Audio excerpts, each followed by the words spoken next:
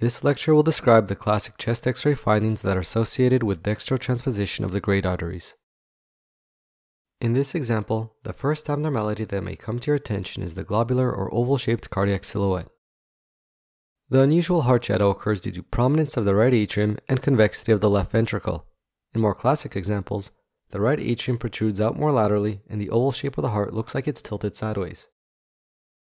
The second abnormal finding is a narrow vascular pedicle.